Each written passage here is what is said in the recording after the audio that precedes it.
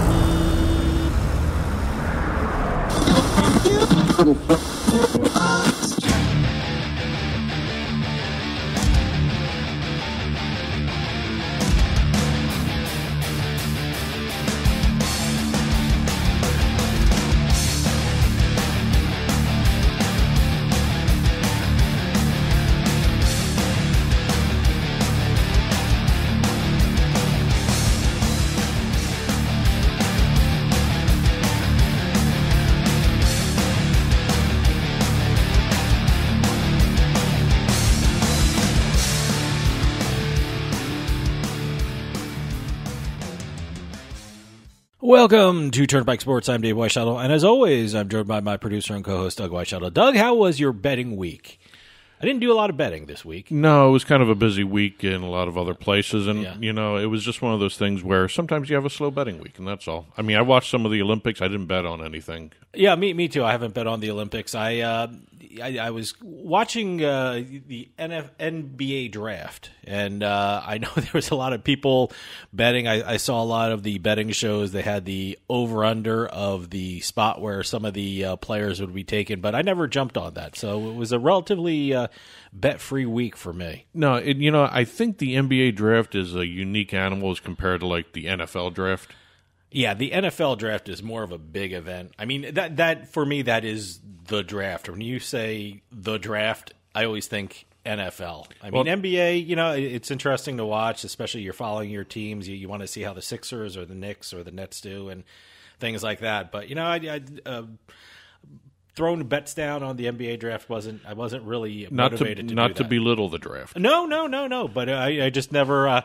I wasn't motivated to throw any money on the draft. No, and again, it's one of those event betting situations, I guess you can call it, because I don't know enough about the individuals involved, and that's on me. I don't do enough research to know the kids coming out in the draft. Well, we got a great show coming up for you. We have a book report and also a Beatin The House segment. And for my interview, I'm talking with Brian Pempus from usbets.com and Better Collective. We're going to go through some of the big gambling stories of the week. It's been a busy week in sports, so let's take a trip down the Turnpike. Today's trip down the Turnpike is brought to you by Drizzly, your online liquor store. Available in over 95 cities across North America, Drizzly offers a huge selection and competitive pricing with a side of personalized content. Now there's no need to leave the house. Get alcohol delivered in less than an hour by Drizzly. Head on over to drizzly.com and order today. And now get $5 off your first order of $20 or more when using our promo code DRINK19 at checkout. Shop beer, wine, and liquor with drizzly.com. Exit 1. Okay, normally when we talk sports betting in this exit, we usually have some kind of big deal that was made or some kind of event. We've actually got a rare occurrence due to sports betting. Okay. This has to do with European soccer. It's a very rare situation that's occurred, and it's technically not even actual sports betting. It has to do with sports betting data. This is very interesting. Yeah, I think it's the first of its kind that I've heard of. Maybe it happened before, but no, I've never heard of something like this happening. But, go ahead. 18 countries, represented by a group called the European Leagues, have issued a new tender to find a suitable betting data partner. Okay. The European Leagues is a group that represents the commercial interests of soccer leagues across the European region. You're looking at 18 countries, 8,100 matches. I'm sorry, I misspoke there. That's a huge number. 8,100 matches per year. They're looking for a 3 to 5 year deal to make the rights available beginning in 2022. So they're just putting this putting the call out to all the data companies out there. So what were they, accepting bids kind of thing? Is that what they want to do? Basically, it's an RFP. Okay. It's a request for a proposal. They're looking for either one exclusive partner or they're looking for several non-exclusive deals with numerous partners. Look, we all know data drives the sports betting industry, so this is really important. Well, you said data drives the industry. Yeah, I mean, you have, what was it, Genius Sports doing the deal with the NFL. That was huge. Yep. A lot of states are requiring official league data, for their sports books. And overseas, it's becoming the same way. Official data has to be there in place for a lot of the sports books to operate. And, it's just one of those things where this is a very rare occurrence for 18 different countries. We've got, let me give the list here, Belgium, Czech Republic, Denmark, the Netherlands, Portugal, Austria, Romania, Greece, Israel, Serbia, Slovakia, Finland, Kazakhstan, Latvia, Switzerland, Norway, and Sweden. That's a very unusual pairing of countries that want to pool their resources together. It's unusual because they're all working together to get this data deal. So, no, it's important. Like I said, that's how important sports betting has become to the industry. It's also one of the more unique aspects of soccer versus what we have in the United States because there aren't too many different professional leagues out there in the United States. Sure. You have the NFL, that's it, for football, basically. Yeah. Major League Baseball. I mean, you have the minor leagues. That would be like the Major League Baseball system and the minor league baseball system combining to do a data rights deal. I gotta be honest. I am amazed at the amount of soccer leagues there are in Europe. So I always looking through the television and seeing what soccer matches are on, and the Premier League and the other leagues and whatever league, and it's really interesting to keep them straight. And also it's not just men's leagues now. We're Okay. talking about women's matches. They're talking about the women's leagues from Germany and Okay, Denmark. this is involved in the pulling Yes. and looking for the data deal. Yep. Okay. And also the third-tier German men's league, and even some of the summer leagues that play. So I said, there's a lot of leagues in Europe. There's a lot more soccer being played Yeah, I than know, there is right? some of the other sports. I mean, we have fall football with the NFL. We don't have spring football yet. I mean, we got a couple minor leagues coming up. No, I don't mean minor, but smaller leagues independent leagues coming up for the NFL. I mean, for football. But really, I mean, European soccer is year-round, which is amazing. Well, and also for people who like betting early in the morning in the U.S., it's a perfect thing because, right now we're recording this in the morning. If I look at my sports books, there's soccer matches going on now. So and you can pull the plug on a bet like 9, 10 o'clock in the morning here. Well, let's see what happens with this. Yeah. I'm very curious to see if they get one exclusive betting rights partner versus the non-exclusive deals. The non-exclusives probably would happen quicker than an exclusive. Sure. Exit 2. We're going to go over to esports with a first by Fortnite. Okay. What did Fortnite do? Well, Fortnite, let's see. Back in Chapter 2, Season 3 of Fortnite, for people who follow Fortnite, you know what that means. I don't know what that means, honestly. Chapter 2, is that a Season. version of it? Okay. It must be a different map. Because Fortnite occurs on a map. Every tournament, every season has a specific map that they play on. Okay, That so much I Chapter know. 2 is the second map of Exactly. the whatever they're Right. calling it. Okay. Now, Epic Games, which is the owner and publisher of Fortnite, in Chapter 2, Season 3, I'm trying to get the storyline straight. Chapter 2, here. Season 3. Yes. Oh, my God. All right. They flooded the map. And what happened was when the water receded, they created a sort of some changes to the map where they included some roadways instead of having people running around just shooting each other in teams, all like the normal Fortnite stuff, how it started. Sure. They incorporated vehicles, namely sports cars, semi-trucks, sedans, pickup trucks. Uh-oh. Do I smell a product placement thing going on here now? Well, I wouldn't call this necessarily product placement. All This right. is a partnership. Oh, coming up. okay. All right. Now, none of the previous vehicles were based on real-world cars. These were all made-up vehicles, different setups, all that stuff. So Fortnite has gone ahead and partnered with Ferrari. Wow. Okay. Which I find incredible because I'm assuming Ferrari has been trying so hard to get into the esports world for so long now. I know they do a whole bunch of esports simulations. They have some other races that they're involved in esports-wise. So now when you jump into Fortnite, you're going to be able to control a Ferrari? Is that what You're we're going to talking be able about to now? drive a Ferrari 296 GTB model. All right. And it's going to be specifically altered, designed, however you want it, formatted for Fortnite. And I'm assuming Ferrari will have their name all over the place. Oh, on everywhere. Fortnite. Everywhere, okay. And also, this, like I said, this is the first time Fortnite has done something along these lines. They've done crossovers with brands before. They've done movies, comic books, video games. I tell you, Ferrari's pretty cool, though. I mean, Yeah. I don't remember another deal in sports. I'm sure it was sports and racing and things like that, but not something in the esports realm with like a race car of that caliber, you know? Well, this is actually a consumer car. Well, it's a consumer car, but you know, when I think of Ferrari, I think of high performance kind of thing. So it's Well, you've got is this a new kind of Ferrari, kind of just a introduced this year. luxury kind of sedan? Is that what we're talking about? Yeah, Is no, Ferrari this- making this- one of this- those things? This was just introduced this year. It's a brand new Ferrari, Okay. V6 turbocharged engine, and it's an electric motor Ferrari. Oh, okay. 818 horsepower electric motor in this Ferrari. Really? I And- didn't know Ferraris made electric Well, vehicles. they're world conscious now. Good So for them. You got to be green now. You got to offer this stuff. Yeah, and it's a great promotion for Ferrari, I would assume. You know, Fortnite, it's right in front of you. It's getting the younger crowd. You know, you ever want to drive a Ferrari, you can now on Fortnite. Well, a lot of people aren't going to be able to afford this Ferrari Of because course. the prices start at $330,000. Wow. So if you ever wanted to drive a Ferrari or even own a Ferrari, Yeah. you can do it virtually. Yeah, now with go to Fortnite. You get your Ferrari there. $330,000, huh? Okay, I'll play Fortnite instead. Exit 3. Okay, we're going to do a little trademark roundup today. Okay. We've got two trademarks to talk about, kind of interesting stories behind each one of them. The Milwaukee Bucks have filed two trademarks.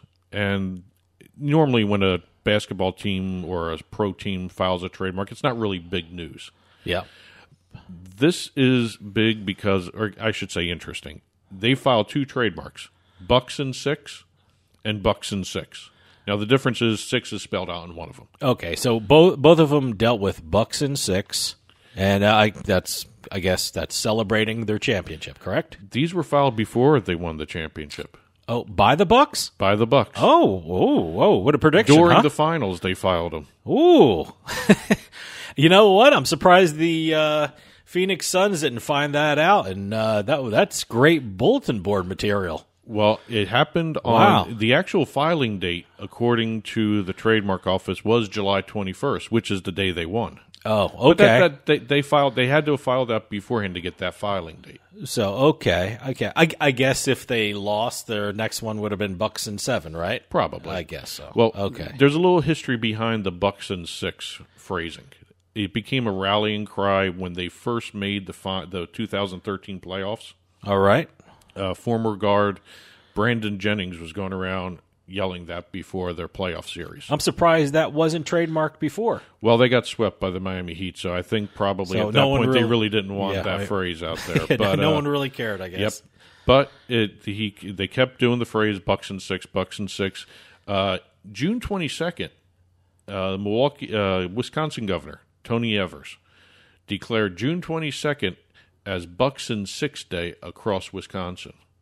All right. Again, June 22nd, before they won the finals. Oh, okay. Wow. All right. So there was a little, I guess, predictions going on there. Subtle prediction. Oh, wow. So they had the Bucks and Six Day announced before the finals even began. Or maybe during the finals, I should say. I can't remember the exact date of Game 1 of the finals. But Bucks and Six Day was across Wisconsin on June 22nd.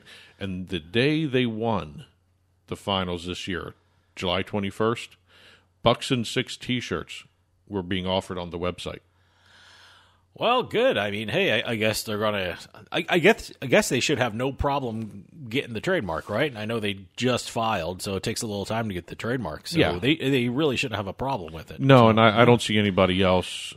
boy, you know. that's pretty amazing, though. They were really Precognition. Well, I guess they kind of had to do that. You know, I always say in sports, it's better to file the trademark beforehand so it protects your rights. So I guess that's what they were doing. I wonder, I got to take a look at the Trademark Office database to see if they actually filed anything regarding sweeps or 5 games or 7 games, that sort of thing. But, yeah, no, that was a little good foresight by the team there. Very confident. The other trademark I want to hit right now deals with some of the goings-on with the NCAA's name, image, and identity policy, the NIL.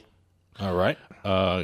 Pitt football quarterback Kenny Pickett, he filed a trademark for his personal logo. Well, I think you're going to see a lot of that from college kids nowadays. You know, I think you have to. Just to protect themselves. Like I said before, they're going to protect themselves. You know, if they're going to make money off their own name and their own talents, good for them. And you know, this is a way to protect themselves. Well, he filed his trademark. The design is his K and the number 8 mashed together with the blue and gold color scheme from the University of Pittsburgh. The Pitt Panthers. All right. It's the K and his number 8.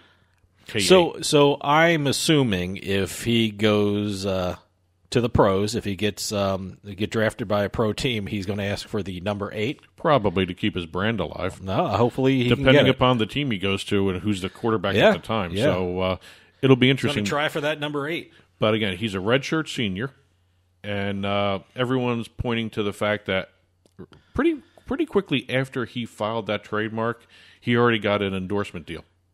Great. Hey, He got a deal with the Oaklander Hotel in Pittsburgh, the restaurant inside the Oaklander Hotel, the Spirits and Tables. all right. So what's this deal entail? I guess will they be selling his shirts? Is that what we're talking about here? It's an endorsement deal where he's endorsing the restaurant. Oh, okay. He's kind of their spokesman kind of thing. So they're assuming everybody who saw this filing is assuming he's got other deals coming. Oh, I would think so. I would assume everybody's Sure. got deals coming. I know there's a high school quarterback looking at foregoing his senior year in high school to go to Ohio. I wonder what the rule is. I mean, beyond sports. I mean, what's the acceptance policy of a college? I mean, can they accept someone that didn't get their high school diploma? I mean, is this kid going to do his GED so he can just get into college? Or how is this going to work? I'm very curious to see how this plays out. I would assume it's up to the university, and then that university policy has got to be reviewed by the NCAA before anything. Should be interesting. Yeah, I don't know. I'd never heard of that before. I always thought you needed a high school diploma or a GED to get into college. I've heard of it for NBA. Yeah. You know, for basketball players, that's when they need the GED to get into the college. Well. So maybe same policy is going to apply here. Exit 4. And last but not least for this week, we have a little cryptocurrency sponsor news roundup. We just did a trademark roundup. We're going to do some cryptocurrency roundup.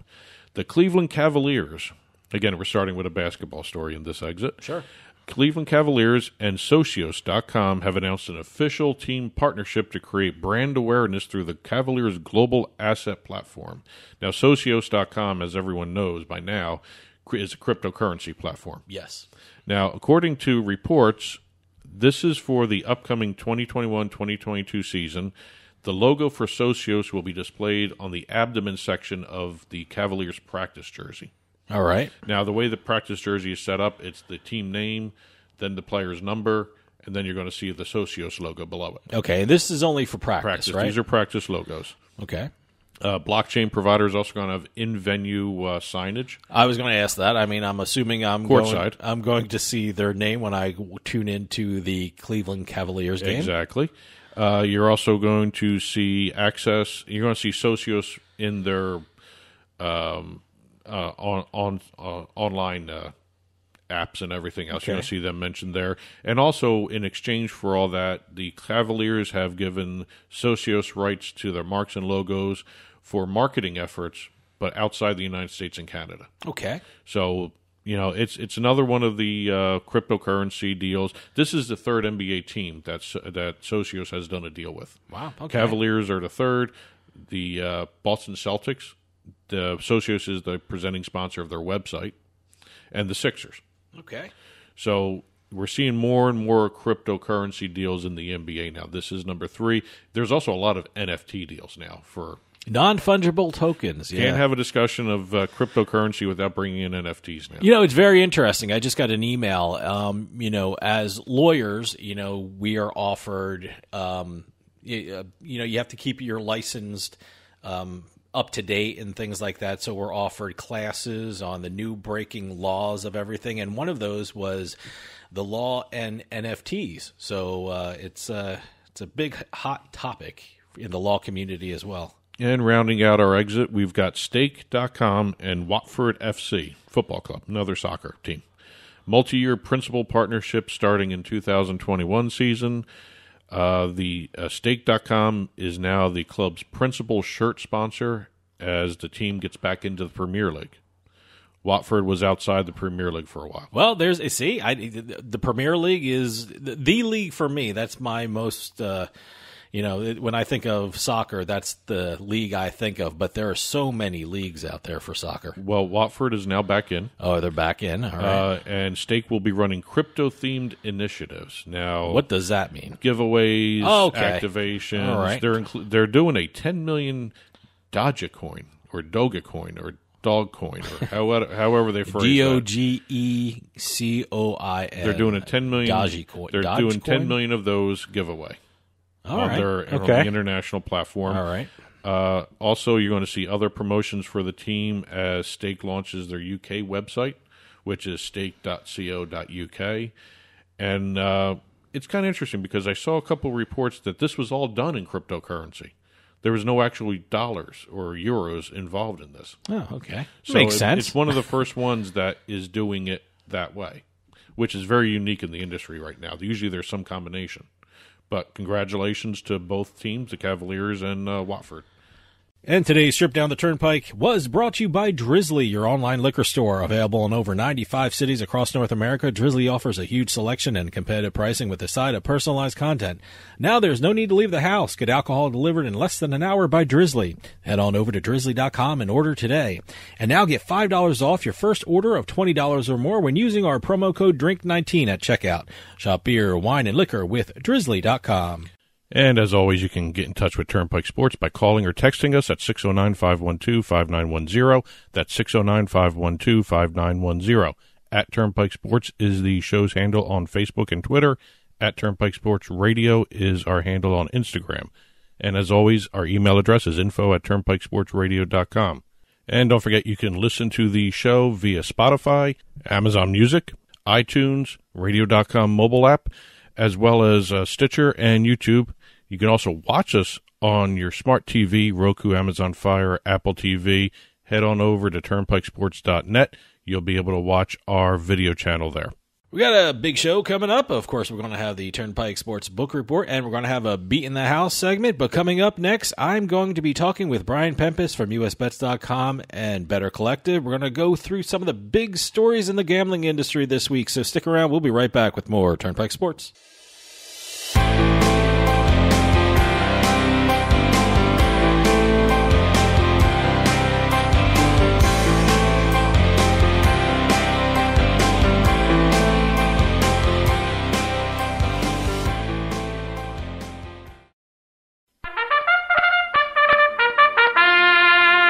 The Racing and Gaming Conference at Saratoga returns this August 16th and 17th at the historic Saratoga Racecourse in Saratoga Springs, New York.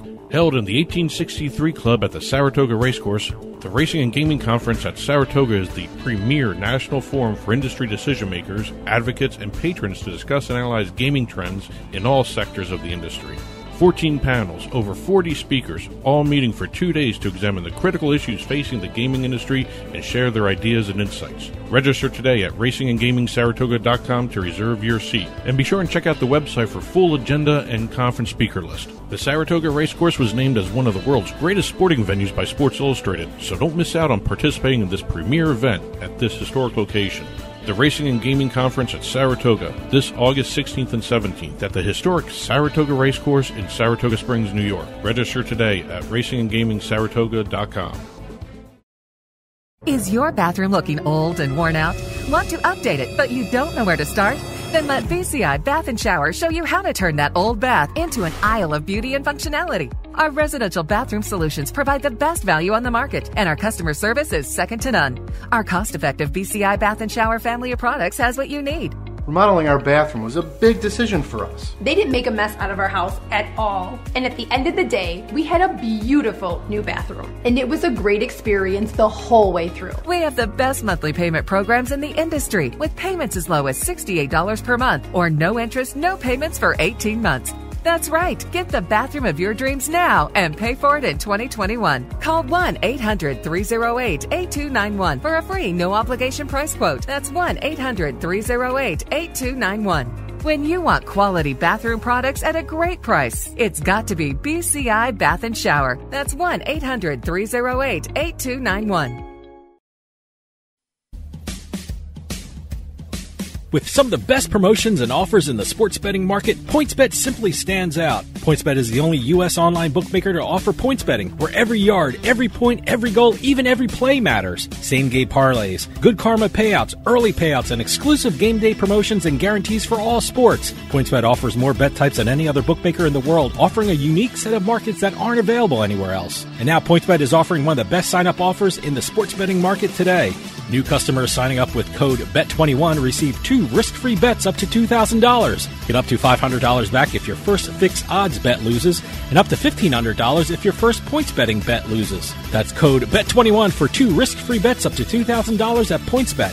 PointsBet, it pays to be fast. Must be 21 years or older and in New Jersey to place a bet. Terms and conditions apply. Gambling problem? Call 1-800-GAMBLER.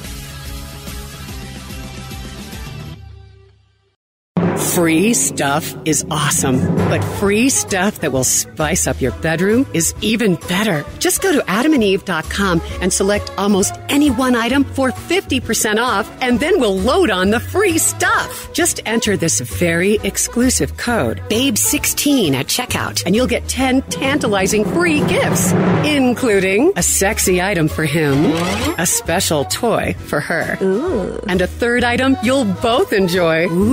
And 6 extra special bonus items that are sure to rev your engine, pique your curiosity, and even blow you away.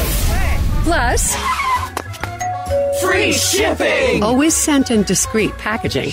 Go to adamandeve.com now. Get 50% off plus the 10 free gifts when you enter the exclusive offer code BABE16. That's BABE16, because without it, no free stuff. That's BABE16 at adamandeve.com.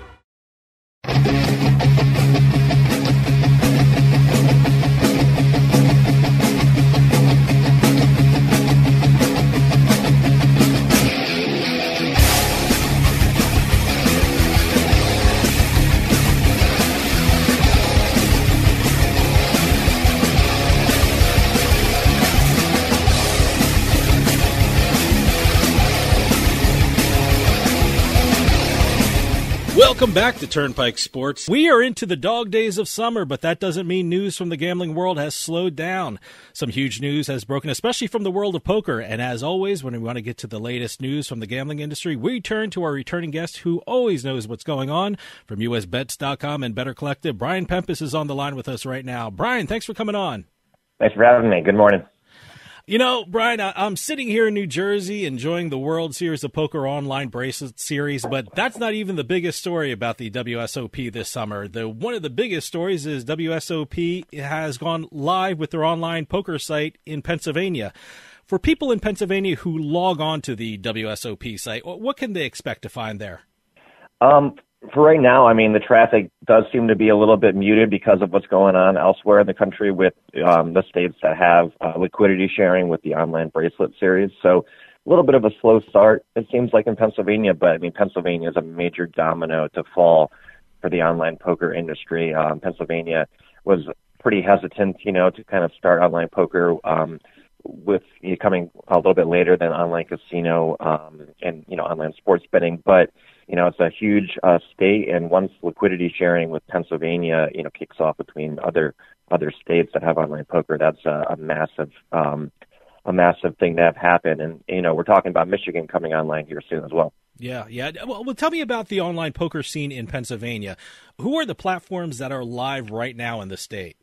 Yes, we got Poker Stars, which was first. And, they kind of had a head start on the market. But, with there being no liquidity sharing in the state, I don't think everyone was, other rivals to Poker Stars were, really rushing to get into PA. As we've seen with online poker since, for many years, since Black Friday a decade ago, liquidity sharing is really necessary. So Poker Stars was first, and then, you have BetMGM Poker, and now you have the World Series of Poker. So it's been a staggered kind of slow start for online poker in PA. But as liquidity sharing kind of appears on the horizon, I think you're going to see a lot of activity pick up. And Michigan, I always compare Pennsylvania to Michigan because of they began online poker relatively quickly, actually. I'm curious, how was the rollout for WSOP in Pennsylvania? I am scarred for life sitting here in New Jersey witnessing the rollout of online poker and online casinos years ago. I mean, there are problems with geolocation, problems with some of the banks. Were there any problems like that in Pennsylvania for the WSOP, or am I talking about problems that happened a generation ago and they're all worked out now? I'm not really sure. I'm not on the ground in Pennsylvania. I haven't been using the sites there, but I don't believe a big issue with the traffic there has been those kind of things. But we've already seen that Pennsylvania's Poker Stars' Pennsylvania platform has been really successful, or relatively successful in the early going. So it seems like people are able to access the sites and get their poker playing on without too much of a difficulty. But it really seems like the traffic, the limited traffic, is what's kind of preventing it from really taking off so far. Now, Pennsylvania is a huge state. I mean, how important was it for WSOP to get into Pennsylvania? I mean, was that a key for WSOP? Definitely. Although it wasn't, it wasn't something that was in any doubt, I would say. But definitely a huge state for WSOP, and Pennsylvania was one of the states that was pretty conservative with its interpretation of the Wire Act, the federal interpretation of the Wire Act under over the past 4 or 5 years in terms of joining other states in liquidity sharing. Pennsylvania was very cautious. Nevada, New Jersey, and Delaware already had liquidity sharing for the WSOP platform. So, Pennsylvania, when the Wire Act, sort of came back into the throng of things, or became a little bit of an issue, Pennsylvania definitely kind of pumped the brakes on liquidity sharing. But with a new administration in Washington and a new DOJ kind of working with that, Pennsylvania is a huge state for WSOP to kind of add to the mix, and for other operators too, not just WSOP. Now, you mentioned the Interstate Compact, which New Jersey, Nevada, and Delaware enjoys. It's a shared player pool. When does Pennsylvania have plans to join a compact? And when they do join a compact, when or if they do join the compact, what will that look like for Pennsylvania? Timelines for this kind of thing are very, kept out of the public sort of eye, so to speak, by regulators. They definitely don't give a lot of information about the discussions and negotiations behind the scenes about this kind of thing. So we're kind of, regulators, if you talk to a regulator, regulators in Pennsylvania, they'll usually say, it's definitely something on the horizon, something to that nature, but it's very hard to get any sort of definitive timeline from regulators on this issue. I think it's just going to be a massive influx in traffic. You're going to have access to more cash games that are running around the clock. That's a huge thing. Online poker, is one of those things that people fire up, maybe for 30 minutes to an hour after they get off work. After working like a second shift or whatever, playing at all hours of the day. So really having that robust cash game scene, traffic to, have tables relatively filled throughout the course of the day is really important for bringing people online. So, online poker really needs that 24/7 sort of cash game action. And, tournament prize pools, the bigger the better. The bigger they grow, the more, money will be spent on advertising them too. So it's kind of like a snowball kind of effect. And I think it's really good when the prize pools can be, larger and guaranteed and, it just brings more people on board. You see big numbers like $1 million, guaranteed prize pool, these bigger numbers, that we were really used to seeing back in the heyday of online poker, right? Once those can kind of start to return under, liquidity sharing with more states, I think you'll really see the game, start to grow and come back. I think we're getting there. It's interesting. I mentioned here in July, we're recording this in July, New Jersey has their online bracelet events for the WSOP, and they announced in Pennsylvania the bracelet events will be in August. I mean, I know a lot of people who travel to New Jersey to play in the WSOP events, and they also told me that they're traveling to Pennsylvania to play in those events. I mean, this seemed to really work out well for the WSOP. Do you think that the WSOP will have these staggered bracelet events in the future? I mean, New Jersey 1 month and Pennsylvania the next month? Or do you think once Pennsylvania becomes part of an interstate compact, these online events will take place all at one time? Yeah, I think they'll all take place at one time, especially for prestigious sort of branding events like a bracelet or a ring, an online ring or an online bracelet. I think there'll still be a Pennsylvania, maybe specific tournament. I think, having like a state champion of an online poker series, I think is always going to be good marketing, right? Mm-hmm. Just to say a player is a champion of that online poker series for that state, I think is always going to be attractive. So I think you'll see that, definitely the big, nationally kind of, ones that kind of make sense branding wise nationally, more nationally will definitely be simultaneous, but I think you'll always have those state specific tournaments to really kind of get that going. Now, as you mentioned, WSOP.com has plans to go live in another state, and that state is Michigan. What's the latest news coming out of Michigan? I mean, when can they expect to play on the WSOP there? Yeah, so it's been rumored for quite a while now that it's going to come this summer, and that definitely jives with what we've seen. Michigan kicked off online poker relatively quickly, after, in very short order after the other online, gambling options. So I think, the WSOP doesn't want to be too far behind its competitors there, the same competitors that it has in Michigan, PokerStars and BetMGM Poker. And I think, if it doesn't come this summer, it's fluid, with online poker launches we've seen over the years, you can never really guarantee a launch is going to happen when it's expected.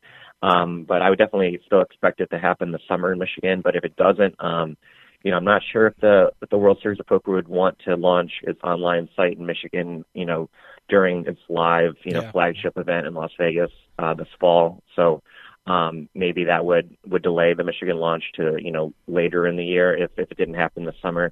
But I still believe it'll happen this summer, and it'll probably be one of those things where it's like an announcement that kind of comes,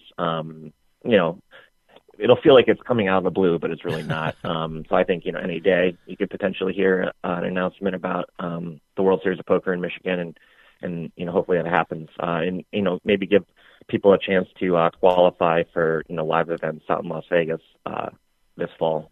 You mentioned the live version, and I know you've done some reporting on the WSOP in the past, and last year's live WSOP was canceled because of COVID.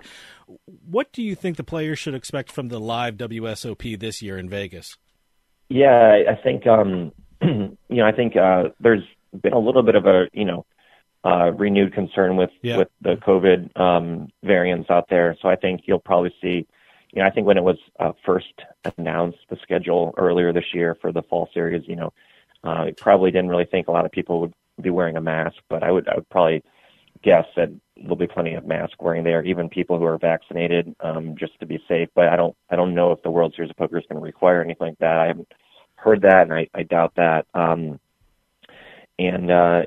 think it's really hard to guess what kind of turnout they'll have. I imagine it'll be popular, maybe not all-time highs in terms of prize pools and participation, but they have 88 events scheduled, right? So it's going to be the biggest on paper, the biggest series they've had yet, right? So it's going to be they're going all in. To use a poker term, they're definitely going all in, and I think it's definitely it's nice to see a poker tournament held, the World Series of Poker held in Las Vegas, outside of the summer months, the dog days of summer when it's super hot in Las Vegas. So I think, you might see more people want to travel there and play, in September and October, into November because of the weather. It'll be cooler. That's sort of during football season, right? You'll have more people in town for NFL games, right? Betting on absolutely. NFL games from Sports California. betting is going to be huge. Yeah, sports betting. So I think overlapping with NFL is going to be a really, we haven't seen that. I can't even recall if way back in the day, with the World Series of Poker overlapping with football. But, this is definitely in the modern sort of era of online poker. This is sort of a first, seeing football and the World Series of Poker, sports betting with football overlap with the World Series of Poker. So I think it'll be a good thing. It'll be a really interesting thing to look at. Moving on to another story, but still sticking with the world of poker. I'm in New Jersey now, but I have another law office located near Boston, and an issue arose where a couple of casinos in Massachusetts seem to be reluctant to bring back poker. Before we take on that issue, for people around the country who are not familiar with the Massachusetts gambling scene, can you tell us something about it? It's basically 3 casinos, right? Yeah.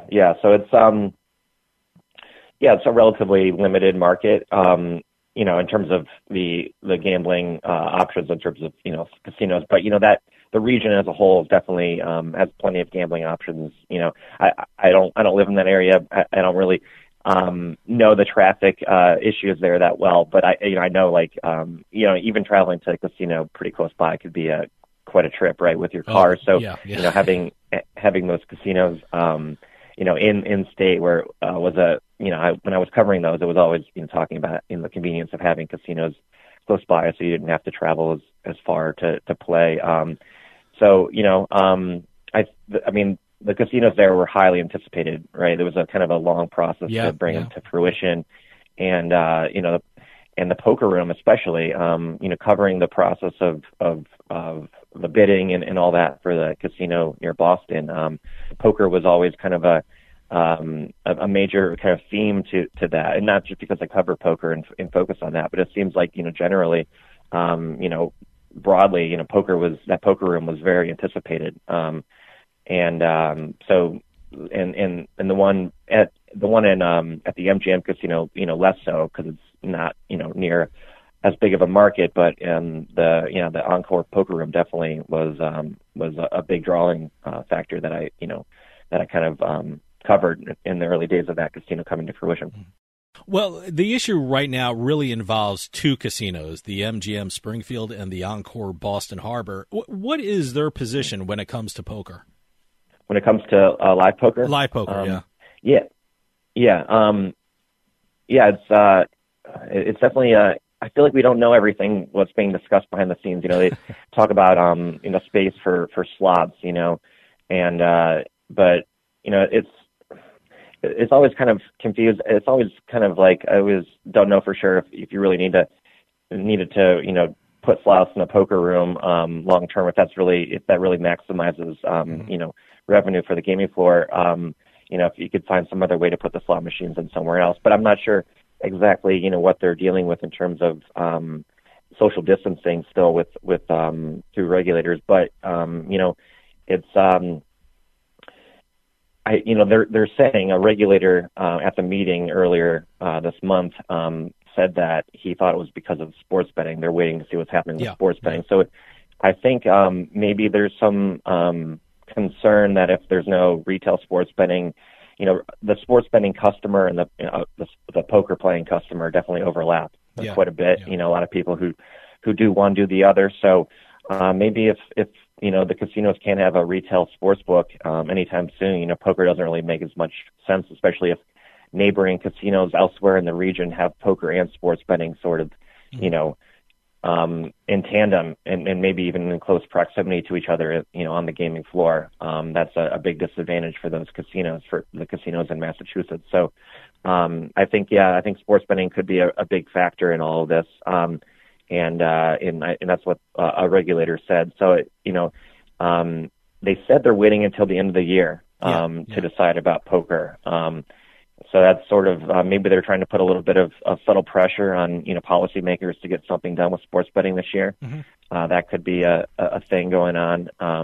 The regulators have been apparently fielding a lot of complaints about the poker room not reopening, and that's really picked up this summer. So I think regulators are definitely aware of it and kind of looking at it, and so it might might have that effect in terms of being a part of the conversation for getting sports betting done, because that's poker and sports betting go hand in hand. Yeah. I can tell you as a gaming attorney, poker is not the favorite topic of a lot of casino management across the country. A lot of people feel it takes up space. The overhead is high when you have to hire dealers and staff. I mean, I know casinos want people playing the slots, which account for like 88% of a casino's revenue. I've never been to the MGM Springfield room, but I was at the Encore Boston room, and I know a lot of people thought it was much too big to be profitable. I mean, for people who don't know, casinos use the equation that if you're going to take up so much space, you have to make the casino a certain amount of money. I mean, sometimes it gets a little more complicated than that, but that's basically the gist of it. Is a scaled-down room a possibility for these two sites? It seems like it, yeah. I guess 74 tables for the Encore Boston Harbor, might have been a little bit bullish, maybe too bullish on live poker there. I mean, maybe if you have online poker in the mix in Massachusetts, then it'll make sense. People think of online poker and live poker being in competition with each other, but they really go hand in hand as well. Both grow at the same time. You have more people playing live poker if you have online poker. Maybe with, online poker available in Pennsylvania, New Jersey, and, coming to Connecticut, maybe just a live poker room of that size doesn't really make a lot of sense. They definitely tried to make it, state of the art, luxurious. Wynn is known for having really, well-made, state-of-the-art properties, right, in Las Vegas and elsewhere. It's absolutely beautiful. Don't get me wrong. It's absolutely a gorgeous room, the Encore Boston. But wow, is it huge? Yeah, I mean they definitely MGM definitely, or not MGM. MGM. We're not the owner of the Encore Casino, but they opened up a really large room near DC, and that room seems like it's been successful, maybe more successful than the one that opened up outside Boston. So, maybe it's the market. Maybe maybe they overshot. Maybe there's too much competition elsewhere. From casinos in Connecticut. I know it seems like from what I've seen online, the poker room at Foxwoods is doing pretty well. Back to being popular and all that. So. Maybe 74 tables was too small. I mean, it's really hard to imagine it not having a poker room. I don't have access to all the the numbers, the hard numbers that they've analyzed with their casino floor and its layout. But you would think that there'd be at least some poker going on. It's you definitely get people in the door with poker. Maybe one person in the family plays slots, the other person plays poker. So if you don't have poker, maybe the person that plays slots doesn't come in, that kind of thing. So it's, I think a smaller room would definitely be the more likely option. It's hard, I think, with what we've seen so far. Maybe if they're sports betting, maybe if they get sports betting done, they'll not shave off too many tables from the poker room. What has been the Massachusetts Gaming Commission's position on this issue? I mean, how much authority do they have to compel a casino to offer poker? It doesn't seem like, from what I've gathered, much power. And I guess they could publicly kind of urge a casino to kind of really look at it hard and really not make any sort of willy-nilly decisions on it. Mm-hmm. But I think, not that they would, but, just kind of like, show to the public that they're, listening to the complaints and the feedback. I think, the regulators definitely want to seem like they're listening to, the feedback from the public, right, and customers in the state and all that. So, I don't think that they can, like, if they could tell Encore Boston Harbor that they have to have their poker room. It was pitched in the early plans, and all that. But I think, if it really doesn't make sense for the business, I think, there's nothing the regulator can do about that. I can tell you, I was talking to a lot of lawyers about this, and the legal community is looking at this situation very closely for the issue of how much power a gaming commission has toward a private company. I mean, if poker costs them profit, how will this not only affect the people of the state, but how will this affect the casino's shareholders? I mean, they have stockholders where they have a legal obligation to maximize the profit. Do you think this issue will continue? And do you think other states are looking at this and are saying, what, maybe our commission has limitations on what we have to tell a casino to do? Yeah, I think, I think that's really interesting. I think maybe if you really kind of were able to determine that it was being used as a bargaining chip for additional legislation, like it wasn't that poker wasn't feasible, like they could definitely do it, and it would still make financial sense to have it, but it was used as a bargaining chip for maybe additional expansion of gambling, like sports betting, like we talked about. Then maybe there's people take another look at that, because you don't want casinos anywhere really to be withholding anything that they had sort of promised the public when they were applying for the license, right? Yeah. To be kind of withheld as a bargaining chip for additional approval for gambling in other ways. So. Yeah, I think if that kind of is able to be distilled out of the equation and it's kind of more determined, if what the regulator said, the regulator with the MGC saying that it was because of sports betting, maybe if poker is not there in the equation next year, maybe they'll take another look at that. That's a really interesting question. You raised it, and a lot of people are raising it. Are the casinos using sports betting as their leverage? Well, look, poker's not giving us a lot of profit, but sports betting will. Maybe we'll bring back poker, but let's see what sports betting is doing. Certainly the casinos can't come out and say it like that, but is that what's happening right now? It kind of feels like that in this case, for sure. Yeah, I mean, it's I think, especially in a case like Massachusetts where sports betting is stalled, right, for a while, getting the public engaged in contacting, their policymakers, their local representative or the gaming commission, about their kind of unhappiness with kind of the state of the casino industry, right, their general sort of displeasure with how things are, can put pressure on people. I think that can definitely be part of it, and it's hard to really say for sure, but that would make sense. I mean, Massachusetts kind of the home of DraftKings. It's kind of remarkable, right, in a way that it doesn't have legal sports betting yet. So I know it's a complicated policy issue there, but it shouldn't be, right? It's kind of, I would definitely have expected Massachusetts to have it, earlier. So, I guess the pandemic situation with poker, we haven't really talked about this, but poker is a very, probably the worst game in the casino, right? For playing, operating during a pandemic. It is. It's not conducive to that. Yeah.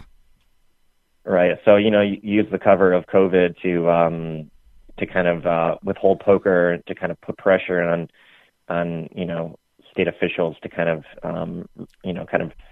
really tackle this gaming issue that's been lingering there, with sports betting and all that. So yeah, I think that is definitely a really very possible kind of behind the scenes kind of back and forth going on or dynamic. Well, I want to get your opinion on something that I've talked to a lot of people about. In your opinion, is sports betting a real threat to the future of live poker? I mean, I've seen it in New Jersey where the Golden Nugget and Atlantic City moved their poker room to make room for their sports book. I think they moved it upstairs. I know Parks Casino in Pennsylvania opened up their sports book and moved their poker room. Look, even on this show, casinos who were advertisers on their poker operations asked if we can switch over to their sports betting commercials. So, I mean, is there a threat? I mean, no one's really saying sports betting is taking the place of live poker, but is it cutting down a casino's option on whether to offer sports betting and live poker? Yeah, it's a really good question. I mean, I think because of online sports betting being, sports betting, like the poker boom ended and now we're in a sports betting boom, right? So, yeah. You look at headlines, just like media coverage in general, sports betting versus poker, it's just sports betting is way bigger, way more popular just in terms of word of mouth, online conversation. So I think if once there's a real resurgence in poker with the online component in the mix, I think sports betting is not going to give that appearance of kind of pushing poker to the side. Yeah, I mean, definitely that's happening now for sure. But it makes sense. I mean, they're both very similar amenities, right? Yeah. And I think, in this quest to, acquire new customers for sports betting, if a casino had a choice between a person, sports betting or playing poker, maybe they spend a little bit less on sports betting, but, there's more, more to be gained by, that customer, through sports betting, right? With the popularity of it, the online, part of it in the mix too. So I think sports betting is definitely, definitely pushing poker to the side right now. But I think that's really because of the online component that you don't really probably, feel really is going on when you're, at the casino seeing these things, these changes. But I think the online situation is a big part of it. Do you think the situation that's happening in Massachusetts could affect decisions around the country? Do you think a lot of casinos are looking at this and saying, you know what, poker's not really bringing in enough money for how much room it takes up in our casino, so let's see how Massachusetts deals with it, and then we can decide on our own what we can do with live poker? Do you think other states are looking at Massachusetts as a guide in this situation? That's a good question. Yeah, perhaps. I mean, I know there definitely are other states with poker rooms that are still closed. I believe there's a couple poker rooms in West Virginia that are still closed. They have sports betting down there as well. Yeah, I mean, I think,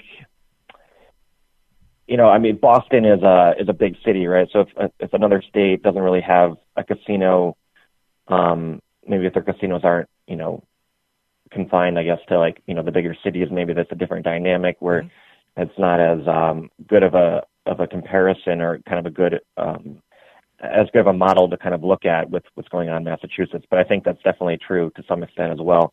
I think I mean, I definitely, like I was saying before, I think I wrote in my article about this, poker across the country, there are poker rooms that haven't reopened, but Massachusetts definitely has the most high profile situation going on because of how popular those rooms were kind of billed as, right?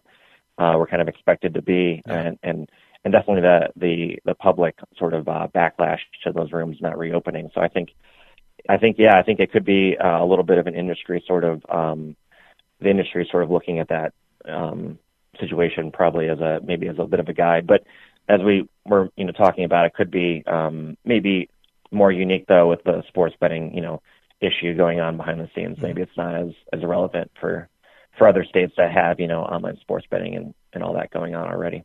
For Massachusetts, give us a time frame when you think this issue will be decided. I'm going to be optimistic and say this year, but, it's hard to say. It's one of those things where it's like some states will seem like they're dormant and then, all of a sudden the ball will, get rolling real fast. I mean, Ohio is sort of like that too, where it's like, it's been kind of teased, and then maybe just all of a sudden this fall, when they start working on it again, it'll just, pass, and that'll be it, and the ball will be, rolling.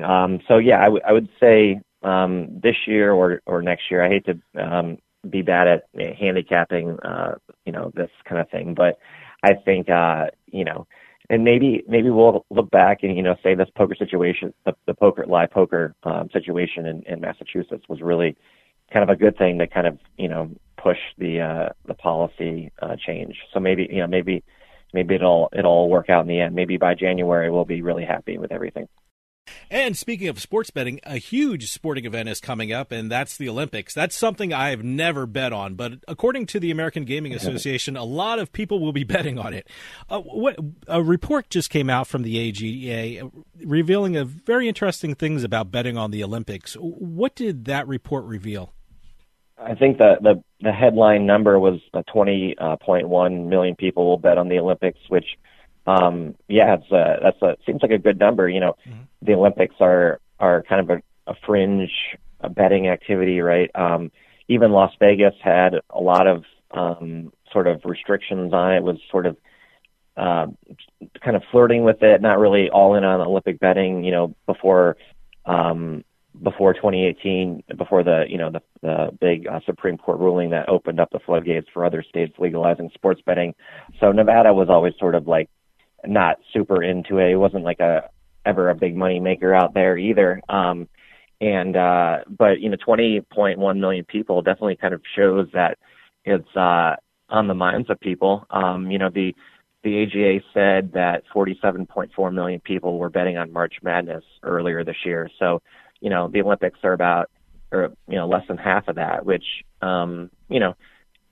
you would think maybe, a world, an event that happens every 4 years that involves athletes all over the world with so many events would have more handle relative to March Madness. But, March Madness is a powerhouse sort of sporting event. So, I think, 20.1 million people betting on the Olympics compared to nearly 50 million for March Madness.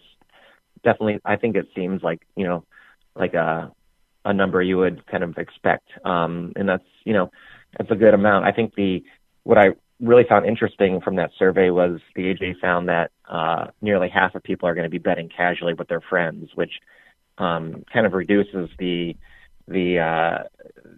appeal of that 20.1 million bettors, right? That includes a lot of people that are not going to be betting through a regulated book, betting with their friends at a bar on a game or a track race, I think that really sort of highlights these efforts by DraftKings, WinBet, other companies to really try to capture that peer-to-peer wagering dynamic, right? Like a social peer-to-peer wagering interest out there. If half of people are going to be betting with a friend rather than opening up an app to bet on the Olympics, I think that shows the innovation. Another piece of evidence showing the innovation that's probably going to be coming with trying to make sports betting online, more social, so to speak. We don't have a lot of time, but I certainly want to ask you about a very sad story coming out of the poker world. 6-time WSOP bracelet winner Layne Flack has passed away at age 52. Now, you've done a lot of reporting in the poker industry. Can you tell us a little bit about Layne and what his passing means to the poker world? Yeah, so Layne was a, 6 bracelets in your career. That puts him near the top of the all-time leaderboard. I mean, bracelets are still the most prestigious prize in poker, even though we're, a ways out from the poker boom of roughly a decade ago, a little bit more than a decade ago. His bracelet tally that he accumulated was, will be impressive for quite a while until, he, keeps falling down the list. But that won't be happening anytime soon because, bracelets are pretty hard to win. So his 6 bracelets are going to, keep him as a poker, legend, for a long time. I mean, I think he'll always remain like a kind of an OG, type player. He was probably at his peak in the late 90s. And when he won back-to-back bracelets in 2002, he was regarded as a really top player in the late 90s. And I guess that he fell off that a little bit, during the early part of the poker boom from, 2003 to, 2007, so to speak. And, but then he won a big bracelet in 2018 for nearly $600,000. He won PLO event, with a lot of players. Poker, the tournaments had exploded by then in terms of prize pools and turnout. So when he won that PLO event in 2008, that proves that he was still a very relevant, dominant, skilled player. And I mean, but even up until just a couple years ago, he was still cashing in events. In 2019 at the World Series, the year before COVID, he finished 20th out of nearly 6,000 entries in the 1K seniors event. So I mean, he still had his game. That a deep run in that kind of tournament of that size is very impressive. So he still was a very skilled poker player up until the end. He finished 140th on the U.S. all-time money list. At one point, he was 25th on the all-time money list, years ago, before tournament prize pools really exploded. So I mean, at his peak, the top of his game, he was definitely one of the best players in the world, at least for tournaments. But I would say, like, the stylistic part of his game that really is memorable is how kind of quickly he played. He was a very fast player, very talkative, very friendly, and he would play very fast. And Eric Lindgren, another well-known poker player, tweeted the other day after Layne passed away that Layne didn't just win WSOP events. He took pride in having the winner photo taken before sun went down. So he definitely was trying to get out of there quick. He didn't want to linger and grind it out, right? So he was a fast, talkative player, and I think he'll be remembered for that. It was one sad thing about another sad thing about this whole story is that he in April he tweeted, Layne Flack tweeted that he was sad that his old friend Gavin Smith, who passed away a couple years ago, another well-known poker player during the poker boom years, had passed away, and Gavin wouldn't be at the World Series of Poker this fall with Layne. Wow. And Layne ended up passing away too before the series rolled around this fall. So definitely an unexpected death, and he'll definitely be missed. But his bracelet tally, like I said, will be hard. It's hard to win a bracelet, and having six of them will definitely keep him, kind of a big name in poker for a long time, I would say. Absolutely. Brian, we're running out of time, but can you give out your website or your social media address so people can keep up to what you're doing and check out your articles?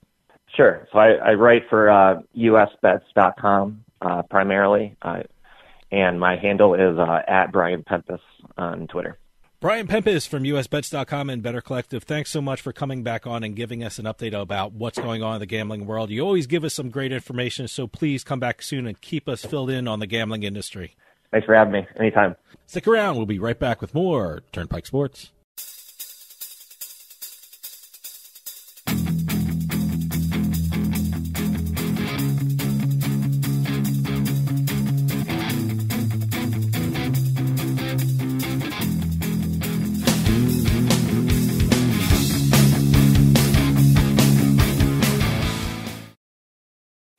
During these difficult times, we understand how important it is to stay healthy and safe. With so many of us confined to our homes and not being able to work, we feel the financial burden more than ever. Many folks lost their jobs and businesses. Others were furloughed, and some are working from home at reduced pay. Keeping up with your bills is not easy under these circumstances. If you have credit card debt and cannot keep up with your monthly payments, we at Debt Fix Pros are here to help. Give us a call to see how we can reduce your interest rates and lower your monthly payments. Protect your credit and let us help you find a solution that fits your needs. We, your friends at Debt Fix Pros, are here to help. Let us take care of your credit card debt so you can focus on what is really important. Call for a free phone consultation at 800-919-6011. 800-919-6011. That's 800-919-6011. 800-919-6011. United we stand.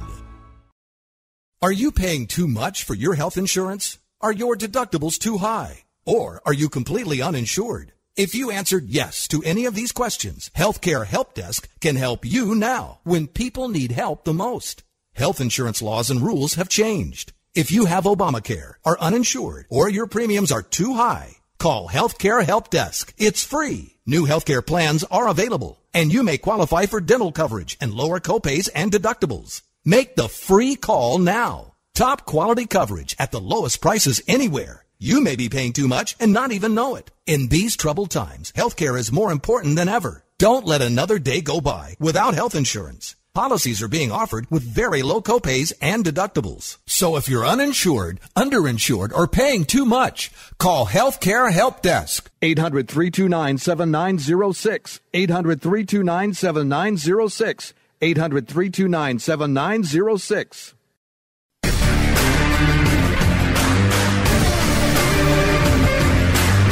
It's a casino. People gotta win sometime. Now, if you'll excuse me, I have a giant, colorful check to deposit. Beatin The House is brought to you by BetMGM Casino. Play your favorite casino games at BetMGM Online Casino. Slots, table games, live dealer games, everything you love about Atlantic City and Vegas, all online at BetMGM. Don't wait. Join in the fun now. Go to BetMGM Casino, create an account using our promo code Turnpike, and become a verified player. New players get $25 free when signing up, plus a first deposit bonus up to $1,000.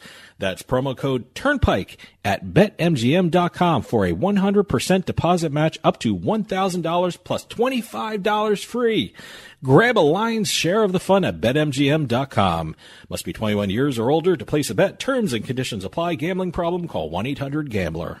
And welcome to another edition of Beatin The House, where we actually celebrate the winners of the slots, the table games, the whatever other game you offer in a casino. If somebody's won it, we're going to talk about it. I think it's great when people actually take money away from the casino, and this is their time to shine. So, I love this segment. One of the things I've been noticing about since we started this segment, I've been learning so many different types of casino games out there. And not just in terms of what table games are out there, but also the different types of slot machines. That's my thing, man. When you tell me when someone hits on a slot, I actually write down the slot machine because, number one, when I'm in the casino, I'm going to look for it. Number two, when I'm online and checking out the different online slots, I try and take a look for these things. You know, I got to start incorporating that a little bit more into this segment in terms of getting the online casino jackpots. We don't talk about too many of them because there's a lot of actual brick and mortar casino jackpots that are happening now. Sure. And this week's no difference. You know, a lot of casinos Facebook their things. You know, you have. I saw one yesterday. Someone was holding the big check. You know. Well, everyone loves that big check. Love the big check. Well, they get to keep that, right? They get. I don't know. I mean, what do you do with it? On it. I mean, what do they do with it? I mean, can you? I guess you can frame anything. I wonder how much it costs to frame those things. Do you take it to a big bank and cash it? Yeah, okay. I don't know. But no, their names are always on it. Yeah, Actually, some of them have actually the name of the game that you want it on and all Oh, really? that. So, okay. So maybe it's a souvenir that they get, and when they get these jackpots. But this week we've got a couple to talk about. We've got two slot jackpots, a bad beat jackpot, okay, a table game jackpot, and our first Keno jackpot. Keno, all right. Now, the only thing I know really about Keno is it's something to play when I'm waiting for my beer at the bar. When I go up into Massachusetts. Massachusetts is fun in terms of Keno. Keno's everywhere up there. Keno's in restaurants and bars up in Massachusetts. It's also in the mall. Sure, yeah, no, people actually play Keno in the mall. They buy their Keno tickets, walk around, go shopping, come back and check if they won. There's actually one mall that I don't know if they still have it or not, but they used to have the Keno system in the middle of the mall at a kiosk, and then they had couches sitting around all the TVs showing the different Keno games. Really? Okay. So it was actually almost like a little mini Keno casino inside a actual mall. And I'm not talking about an outdoor mall. I'm talking about an indoor mall, just like you grew up on in the 80s. But we're going off the tangent here again. So we went off the rails on that one. Let's start talking about what the winners are here. We're going first to French Lick, Indiana. The hometown of Larry Bird. Well, French Lick, Indiana is also the home to French Lick Casino. And French Lick Casino just experienced a winning jackpot of almost $700,000. Wow. Okay. $690,623 was won this past Sunday night to a local resident. It wasn't a visitor from out of town. It was a Southern Indiana resident. You always love to see the regulars win, so that's always great. It was a French Lick Rewards card holder, so they've been to the casino many times. They're a regular there. They won the progressive jackpot by playing the Dean Martin's Wild Party slot machine. I think I've seen that in casinos. I've seen it in a few casinos. I've never played it. I guess now I got to try it. Yeah, no, absolutely. I'm going to sit down at it next time I see it. $690,000 on a $1 bet. $1 bet. Oh, wow. Okay. This was the largest payout by far in French Lick Casino's 16-year history. All right. The previous jackpot was $265,000, which is about half of what the person won. Boy, that jackpot blew by that the previous record. That was wasn't even close. That was in 2013. So it's been 8 years since the last big jackpot at that casino. What do you do after that? I mean, you just... I go home. Oh, my God. It's just one of those things where you just want a huge jackpot. You just... On $1 bet, I mean, what do? You go have dinner, drinks? Does the casino do anything for you? I mean, other than give you the $690,000 and the press, and do they give you a burger and a drink or champagne or what happens? I've never won a jackpot, so I don't know exactly what happens. If once I win, I will tell you about that. But the previous Wild Party jackpot was $256,000. Yeah. So congratulations, $700,000 winner. Yeah, wow. Dean Martin's Wild Party slot machine. Okay, I've got to write that down, so I'm going to check that out. Moving over to Southern California at the Morongo Casino Resort and Spa. A Morongo slots player won $371,000 after doing a $1.50 bet. Wow, boy. Now, we had a story last week about a guy who was at the one of the New York casinos, and he had a stranger come up and say, play the slot machine. Oh, yeah. Guardian angel kind of deal. Okay, yeah. This one is actually another feel-good story here. This was a cancer survivor. Great. Okay, great. I'm glad he won the jackpot. He just received his notice from the doctor that he was cancer-free, or all clear was what he said in the press release. After several months of chemotherapy, the guy's son asked him where he wanted to celebrate, and he said he wanted to go to Morongo. Wow, that's great. What a great story. He started to play. Good for him. All-around good day for him, huh? He was playing the Wheel of Fortune slot. That one always pays out. But there's a lot of great stories about the Wheel of Fortune slot. So he played it for 10 minutes, and he won $371,689 off a $1.50 bet. Great. Good for him. I'll be honest with you. Wheel of Fortune, I think almost every week we've had a Wheel of Fortune slot story. You know, the other, there's Wheel of Fortune online, but the other good one online is Divine Fortune. Well, that's a progressive, too. That's always a great moneymaker for people. Well, you got to remember, every single one of these slot machines, whether they're retail or online, there are always different versions of it. Yeah. And the Wheel of Fortune Progressive, this was in the brick and mortar, and there are also about maybe 4 or 5 variations online of the Wheel of Fortune. That's what I was going to say. There's about 4 or 5 Wheel of Fortune, like, different games you can play. I guess I got to try Wheel of Fortune now, too. I haven't played it in a while, so I got to try it. Going over to table games. We're over in the Orleans in Vegas. A local player won $119,663 at a progressive jackpot at Face Up Pai Gow Poker. There's too many variations of these poker games, like 3-card poker, Caribbean poker, Pai Gow poker. I don't play any of them. I don't understand them. I'm sure they're easy games to figure out. I just don't take the time to go up there and do them. Well, I've never heard of Face Up Pai Gow Poker. That must be a brand new variation. Knows? But the player who has requested to remain anonymous hit a 7-card straight flush with a joker. Okay. Now, I guess Pai Gow is one of those few games that actually utilize the joker. Wow. Okay. Well, that's why I don't play Pai Gow. I've if never the Joker's played Pai Gow. involved, I mean, I don't know what the hell I'm doing. I actually got to try Pai Gow because it looks complicated, but it also looks fun. I have a ton of books on different gambling games. I'm sure Pai Gow Poker is in there. I'll read up on it. And to top it all off, not only did he win just under $120,000, he also played the Dragon bonus side bet, and he won $5,000 more. See, I don't even know what the hell that means. It sounds like a great thing to do, but I just don't know what it means. I really got to read up on this stuff. There's so many different side bets, not only is it there variations in the games, there's variation in the side bets too. And I think every casino has different ones. So, this guy, $125,000 overall. That was a good night. Let's do the bad beat jackpot for the week here. All right. Going over to the Santa Fe Stations Casino.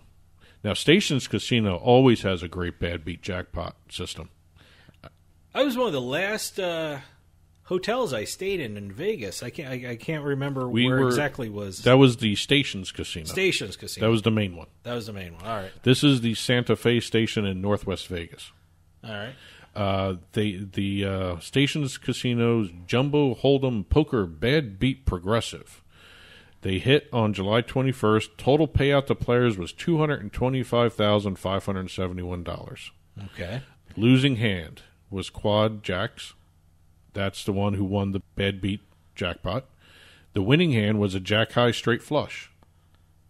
So the winning hand, which is technically the loser in the bad beat jackpot, beat the 4 jacks with a Jack High straight flush. The winning hand won $22,552. That's the Jack High straight flush. Okay. The losing hand, which is actually the winning hand in the bad beat jackpots here, won $33,827. Now, again, the total payout to all the players was $225,000. Why is it so high? Well, all the players at the table won $1,400 each at that specific table. Okay. All poker guests across all the Stations Casino poker rooms won money. So you can be at a different location in a Stations Casino, and because this guy won the bad beat... As long as you're in a Stations Casino when the bad beat progressive jackpot hits... So you don't even have to be in the same casino to win some money. All right. $1,100 each. Everybody playing poker at that time. Wow. In any Stations Casino poker room, they won $1,100. How was that announced? I would love to hear that. I mean, you're sitting in the poker room and it's over the loudspeaker. I guess so. Is it like everyone remain in your seat because we have to tell you got $1,100? Well, I guess they stopped playing. I have no idea. Well, congratulations to everybody at the Santa Fe Casino and everybody playing at the Stations Casinos. Yeah, right. Too. And last but not least, like I said, we have a Keno jackpot to talk about. A Keno jackpot. A 10-spot Keno jackpot was won when a local player at the Boulder Station Casino won $63,820 on a 20-cent wager. Boy, what a big week for station casinos, huh? It's amazing the way the different winning different games people win at these casinos, and stations are all over the place in terms of Nevada. So this guy in Keno, he won over $63,000 on a 20-cent bet. Is that what I'm saying here? A 20-cent bet, a 20-cent bet on a 10-spot. Okay. You pick 10 numbers? Yeah, I got that part. Yeah. So, wow. Jeez. Now, I don't know I guess because Keno is only in casinos in Nevada, too, or is that everywhere? I don't know. I don't know. I mean, did he have to be inside the casino itself instead of just in the property? I mean, I can tell you in New Jersey and Pennsylvania, you can't play casinos. Most states are like that. You can't play Keno outside of a gaming floor, outside of a casino. But, a lot of states are like that. Yeah, no. So, but congratulations to all our winners this week. Casinos, sports books, online or retail. If you have any news about jackpots for your players, let us know. info@turnpikesportsradio.com, and we will include them in an upcoming episode of Beatin The House. The book report's next, so stick around. We'll be right back with more Turnpike Sports.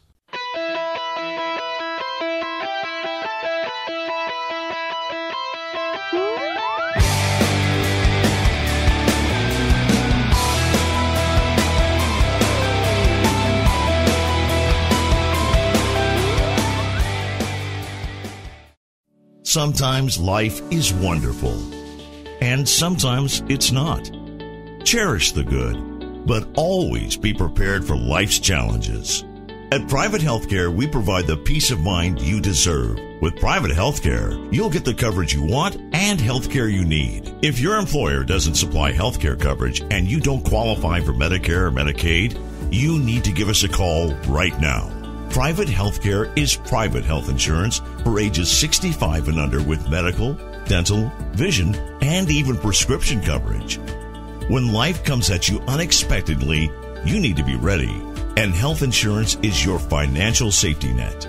If you're looking for health coverage at the best price and your annual household income is $35,000 or more, give us a call at 800-231-9279. That's 800-231-9279. 800-231-9279. Attention Medicare recipients and anyone turning 65. Medicare has approved new benefits not included with original Medicare and older Medicare Advantage plans. You may not be getting all of the benefits you're entitled to, including in-home aids, telephone appointments with your doctors, home-delivered meals and prescriptions. These benefits may be available and it's a free call to enroll. The new plans may also offer free eyeglasses, free hearing aids, free wellness visits, and gym memberships. Call the Medicare benefits line now. It's easy. Call 800-217-1797. 800-217-1797.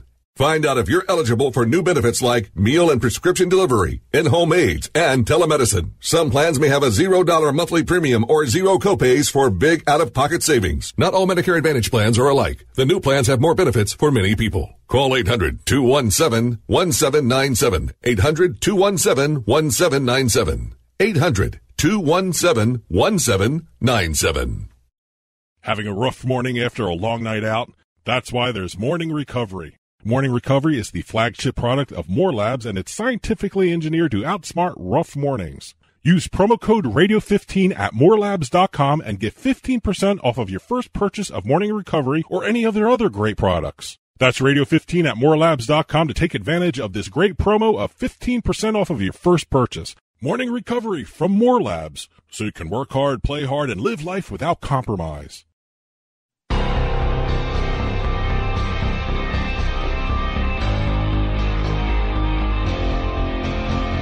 The Turnpike Sports Book Report. The Turnpike Sports Book Report is brought to you by BorgataSports.com. Your favorite casino is now your favorite sportsbook. Available anywhere in New Jersey, BorgataSports.com. Sign up at BorgataSports.com using our promo code PIKE, that's P-I-K-E. Make your first wager of $20 or more and you'll get $100 in free bets. That's $100 in free bets when your first wager on Borgata Sports is $20 or more. Get into the action with BorgataSports.com. Must be 21 years or older and in New Jersey to place a bet. Terms and conditions apply. Gambling problem? Call 1-800-GAMBLER.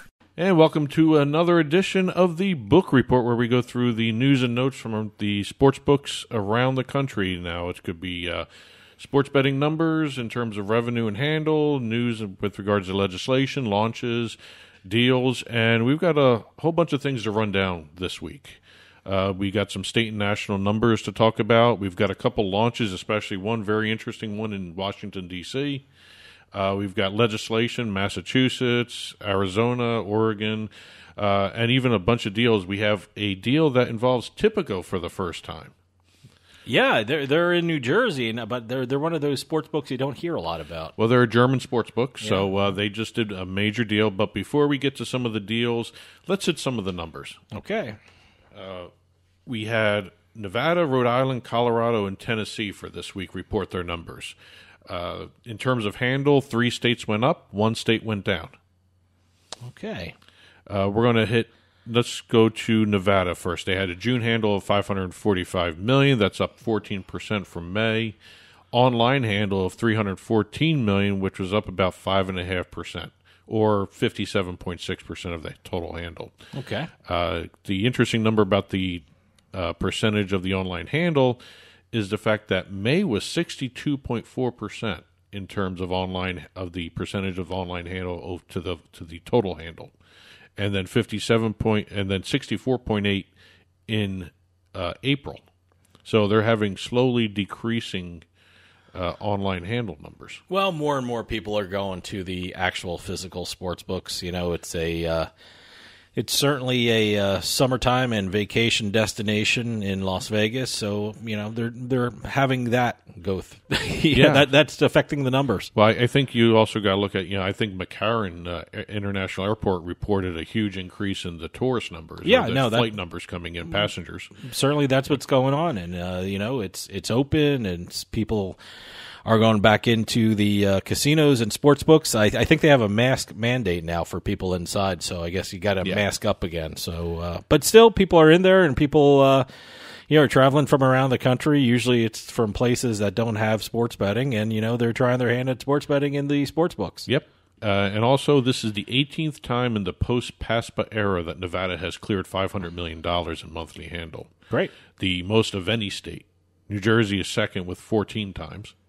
Mm-hmm. Also, the 20th time Nevada cleared $25 million in revenue. They had a revenue in June of $29.2 million. So it's the 20th time they've cleared $25 million in revenue.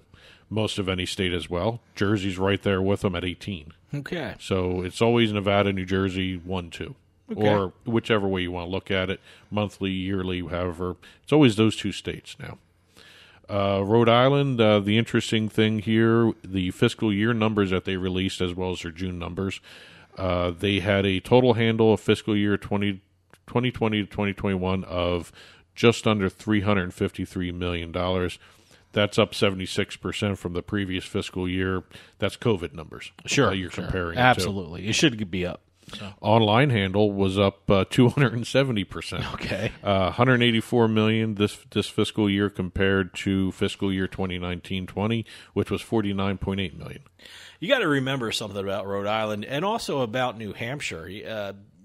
They're really the only states in New England that have sports betting. So if people are in Massachusetts and they want to place a bet on something, they either have to go to Rhode Island or they have to go to New Hampshire and. I don't think Maine is going to have sports betting anytime soon. Maine shelved it. Yeah, I don't think Vermont is even looking at it. You're going to have Connecticut coming up with sports betting. Well, so we'll talk about Connecticut in a little bit. It'd be very interesting to see the numbers with regard to Rhode Island as Connecticut goes online. And we'll see what happens in Massachusetts. Yeah. Let's see, Colorado. Colorado is becoming a famous destination for table tennis betting. Yes, if you like table tennis, you want to get to Colorado to place a bet on it. But is it still number 6? I know it was number 6 last month. The number 6 sport bet on. Well, it held on to that spot. Okay, all 6 right. is the 6th top sport. If you want to look at it, and depends on how you report these numbers, because if you're reporting categories, parlays were higher than table tennis. If the top 5 categories: basketball 74.8 million in handle, baseball 54.5. Here's where parlays come in. Parlays were 3rd with 33.9 million. I don't consider that a sport. So, it's the top 5: basketball, baseball. Then you have soccer and tennis, and then hockey was 6th as in terms of listings. But soccer, tennis, and hockey rounded up the top 5 sports. Okay. Hockey had 10.7 million. Table tennis was 6th with 8.678 million. Okay. They were 3.8% of the total handle of the June numbers for Colorado. Also, one of the more interesting things regarding Colorado, compared to the mixed markets out there between that have retail and online, they have the highest percentage of bets placed on mobile. I think it was 98.8% of the total handle was done mobile in Colorado. This is Colorado, huh? That's Colorado. Wow, boy. Very, very unique situation there. Yeah. And it's a lot of the hotels have started just reopening and everything. So I think you're going to see maybe a little bit of decline. I don't know if a total decline, but 98.8%, that's almost nearly 100%. That's almost like an online-only market. Well, look, I mean, there's nothing like betting online and in your home, laying down on your couch with either your tablet or your cell phone in your hand and watching a game and throwing a bet on it and not even getting up off the couch. Well, that's a great thing. Speaking of online-only markets, yes, Tennessee, they're averaging still around 170 million in handle every month. This is the first double-digit hold since launching last November, they had a hold of 10.49%. They hit that legislative hold number. Okay. First time since they did that in November of 2020. Yeah, by law, they're supposed to have, 10% hold? 10% or more. And when they don't hit that 10%, there's some kind of economic adjustment the books have to do with their numbers. I think they have like another period to actually get above the 10%, or they get a penalty. Well, this time they actually achieved it with 10.49%. Like I said, first double-digit hold since launching last November. Tennessee also became the 9th state with legalized sports betting to clear $1 billion in handle in the 2021 calendar year. So between January and June, they cleared $1 billion in handle. Wow, it's only 6 months. That's only half a year. But that's 9 states, though. Yeah. That's an incredible number to let's look at there. And so if there's any state debating whether to allow sports betting, you can see these numbers coming in, and sports betting does wonders for your state. One other little news and note here from Tennessee. Tennessee's average bet per citizen was $161.27. I mean, that's per person in the state of Tennessee. I mean, that's not assuming everybody bet. Well, that's not one bet though. That's the average of per citizen wagered in the month. Okay. That's how it broke down. And it's slightly higher than Virginia. They're the other online-only state, $155.47. So Tennessee was slightly above them in terms of the first 6 months of the year. Okay. So kind of little interesting numbers there. Now, we just had just about everybody report their sports betting handle and revenue numbers for the month of June. Everybody except Illinois right now. Illinois is always behind. Yeah, it's always 60 to 90 days behind. Yep. Without Illinois, the June national state revenue tax is at $41.34 million. That's the most tax collected. Is the 6th highest tax collected in the post-PASPA era. Okay. So this is national. This is how much taxes was collected from sports betting. The U.S. sports betting industry has generated taxes of $41.34 million.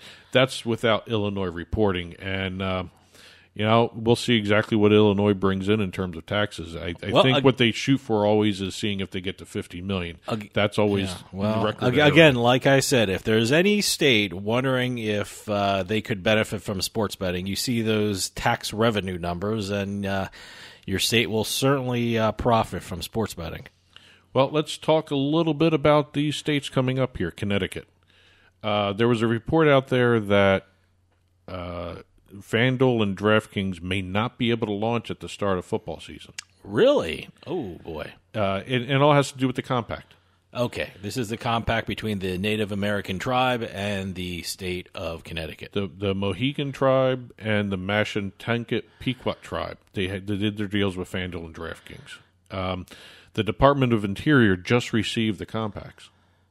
So they have a 45-day window to review the compacts and approve them.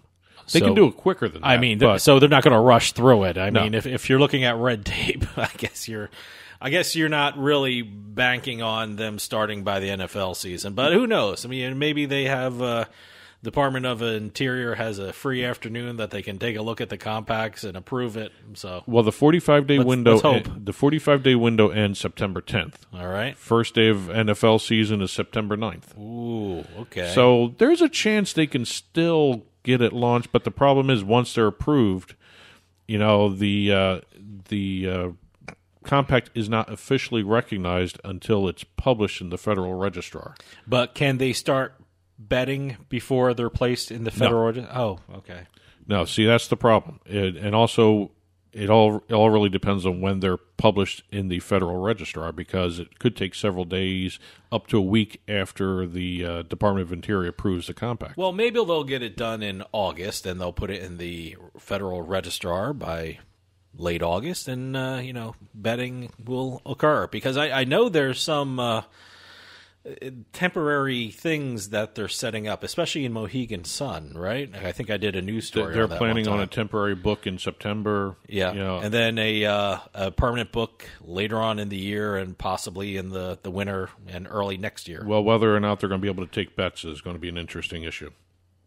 as opposed to two states that are moving very fast. Arizona released their approved sports betting rules, and they also have now a timeline that they're going to be following. Qualified applicants can apply August 16th.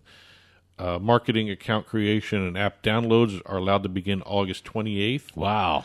Sportsbook set to launch September 9th, which is the first day of the NFL season. Wow. They know what they're doing. Yep, they're moving right along.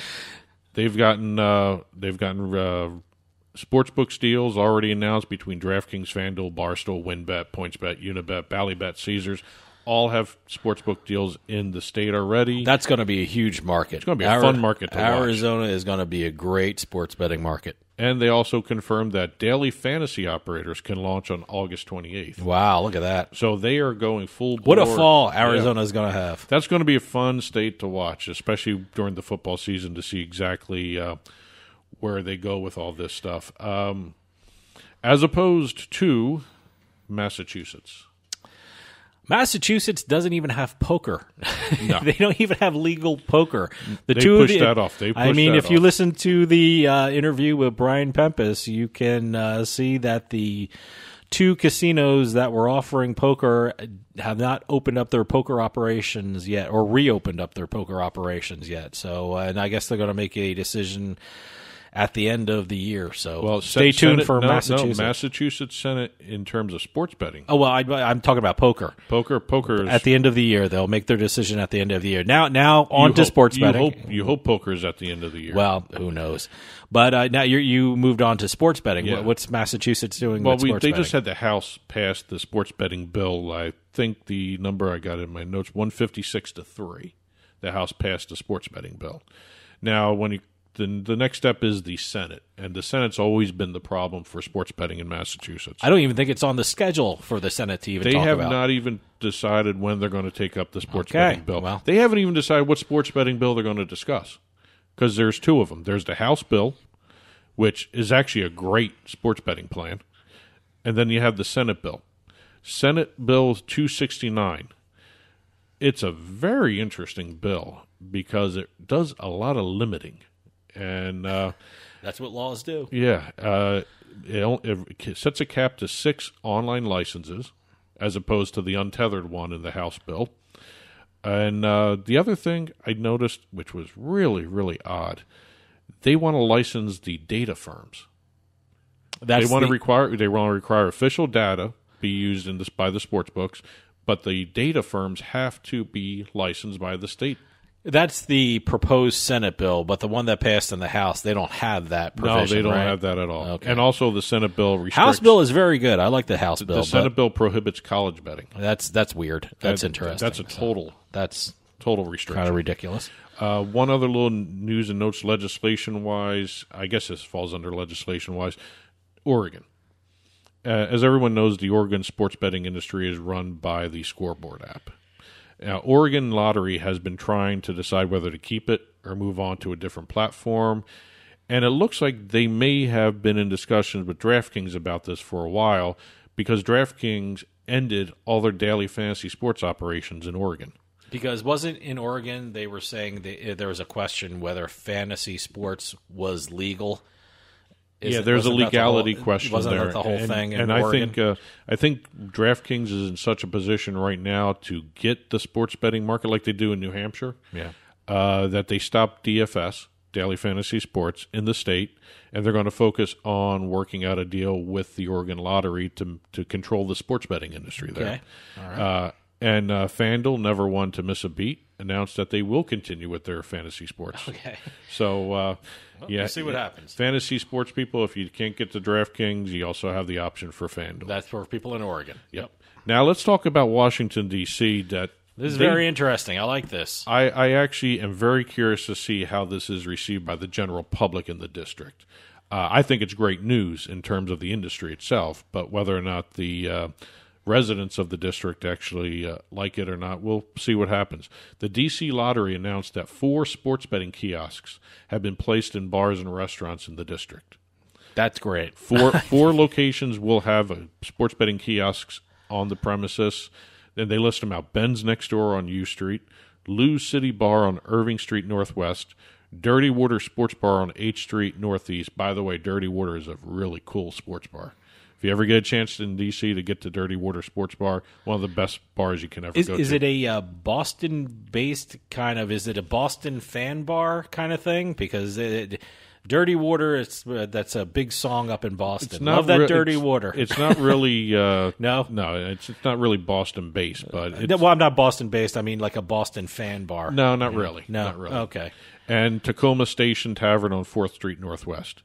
Now, these machines, these are kiosks only. There's no live person there. They actually kick out a ticket, like a lottery ticket, when you place your bets. Now, where can you redeem these things at? Well, first things first. Okay. You can't use a credit card. No, okay. It's cash only. Cash only. All right. 18 years or older. Wow, that's great. Can place a bet on nearly any sporting event, including the Olympics, which are going on now. All right. Winning tickets can be cashed up to $600 anonymously at the locations. Okay, all right. Anything above that, you got to have an ID and go to the lottery headquarters to collect the winnings. Okay.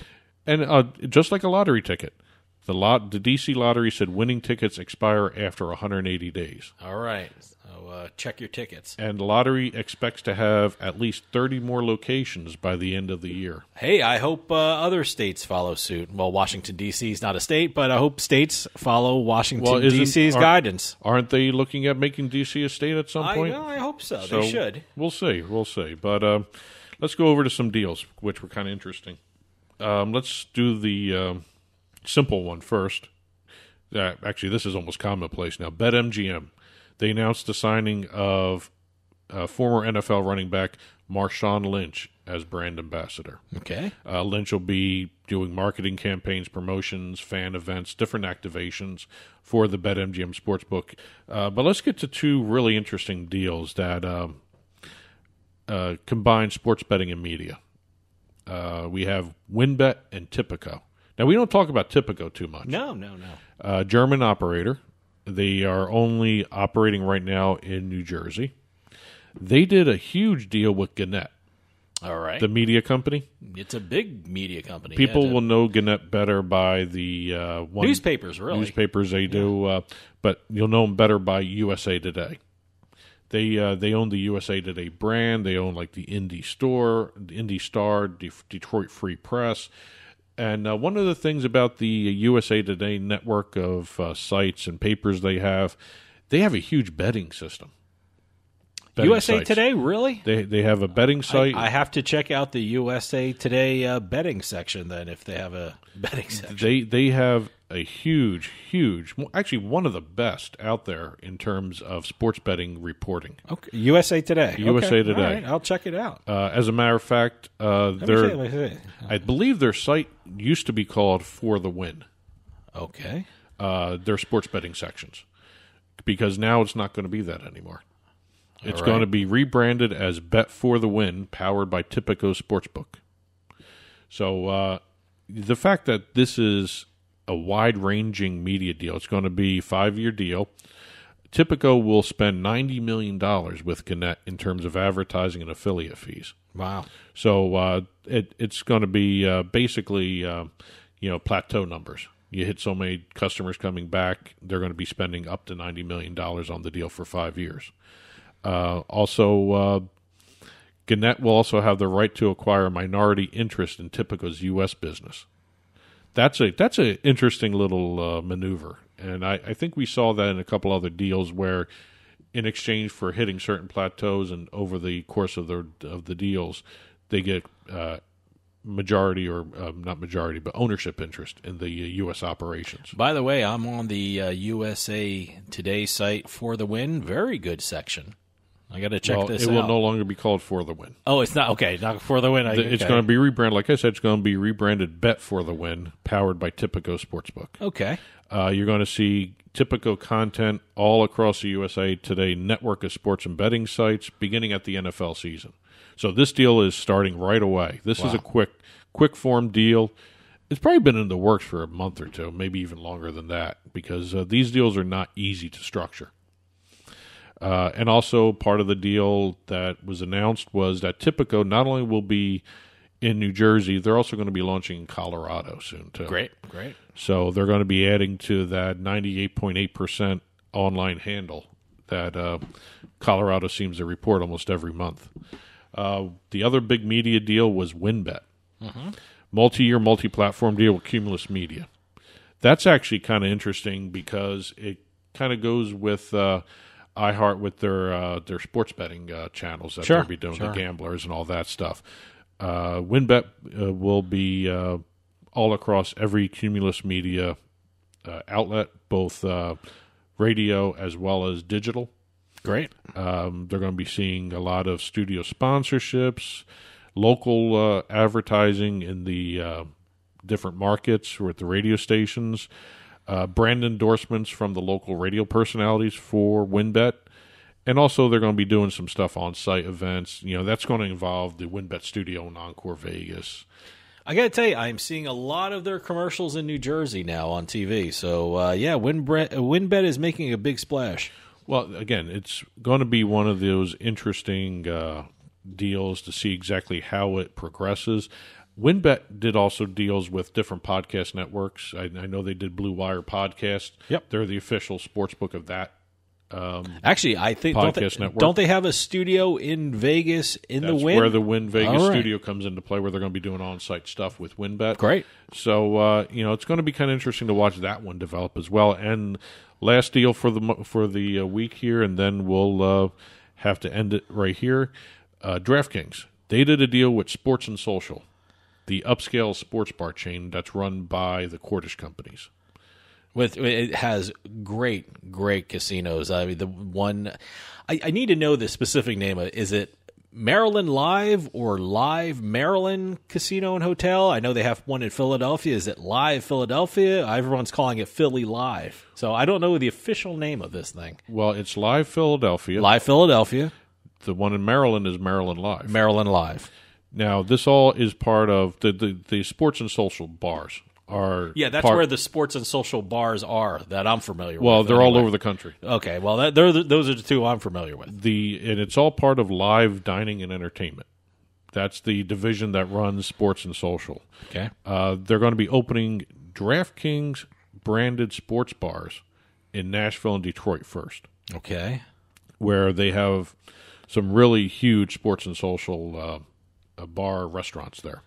I like those combinations. We were in one in New Jersey. It was it was PointsBet, Topgolf, and Topgolf. Yeah, Topgolf and PointsBet combined, and it was such a great place. Great food. You have golf, and you have PointsBet's presence there. It was a great scene. I like it. Well, the one thing that's going to differ between the Topgolf PointsBet deal and the DraftKings Sports and Social deal, the Sports and Socials are not only in casinos, but they are in sporting venues. There's a couple in stadiums. Great. There's a couple concert halls, that sort of stuff. And it's going to be they're going to be rebranding not just the name, but they're going to be redesigning some of the venues. They hired a company called iCrave to create an upscale premier sports and entertainment experience. Now, God knows what that means. I don't know what that means either. That is perfect PR speak for they're going to make a really high-end, cool-looking, snazzy little joint that's going to be having sports betting as well as fantasy sports as well as food and drink.